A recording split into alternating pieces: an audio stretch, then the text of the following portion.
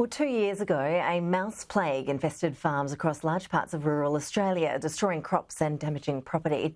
Farmers are now on alert again, with an increase in mice sightings from Queensland down to the Victorian border. Joining us live now is Richard Bootle, a farmer from Nyngan and spokesperson from the New South Wales Farmers Association. Richard, really appreciate your time. Thank you. What do you think? Are we heading for another mouse plague? What's your expectation here? Look, I know it's probably a little early to predict a full plague, but what we're seeing and what we do see after a number of good years like we've had almost 3 good seasons in a row, which is a lot.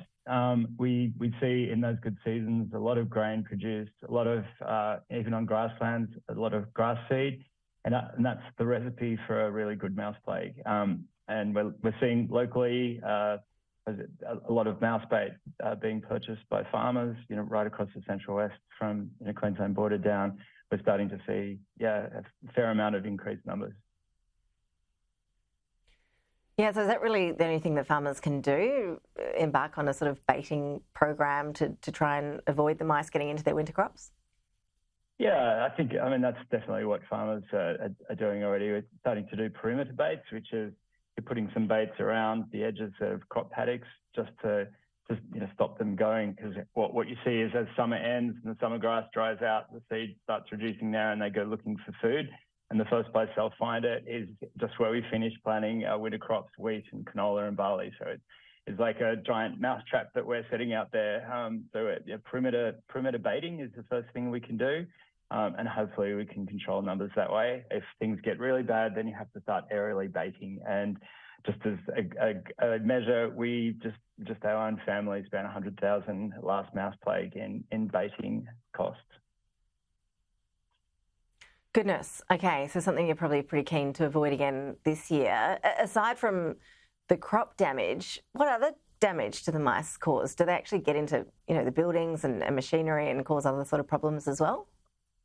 Yeah, you would have seen the sort of dramatic pictures from the last mouse plague, which hopefully we won't see again this time. But yeah, they start in the fields and then they eat out fields and then they hit your infrastructure, sheds and silos, then into houses. They chew the wiring, they chew cars.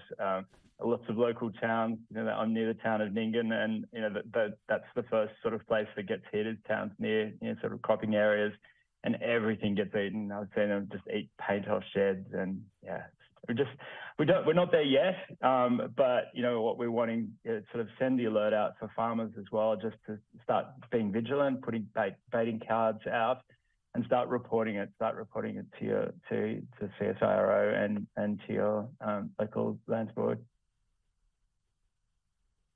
So, Rich, what was it like living amongst that a couple of years ago in the last plague? We were just looking at some pretty intense pictures of mice everywhere, the kids out there sweeping them off what looked like a shed or something. I mean, it must be pretty revolting having them around, and the smell, I guess, when they die mustn't be very pleasant either. Yeah, no, it's not good. There's no way of describing the stench of mouse urine and dead mouse that inevitably occurs. It really is just no fun at all, and it's those times where you really think, why do I farm? Like we go from drought to flood and then into a mouse plague. It just doesn't seem possible. So fingers crossed, that we won't get there. The difference this time is, we've had a massive amount of frogs because it's been so wet. So having a lot of frogs has meant we've got a lot of snakes, and snakes are one of the greatest sort of natural predators of mouse. One snake can take out the equivalent of 1 million mouse a year by stopping the breeding. Hopefully we're not there yet. We don't want to get there. It's no fun at all. And if we do start getting there, we really need some government assistance to help us combat them. Gosh, Richard, I think we are all backing you here and really hoping that you don't have to go through that again, because it doesn't sound like much fun for anyone involved. Hats off to all the farmers who have dealt with that in the past and are worrying about having to deal with it again. Really hope it doesn't get to that, but I really appreciate you bringing us up to date on what's happening at the moment. Thanks so much. Thanks so much for having us.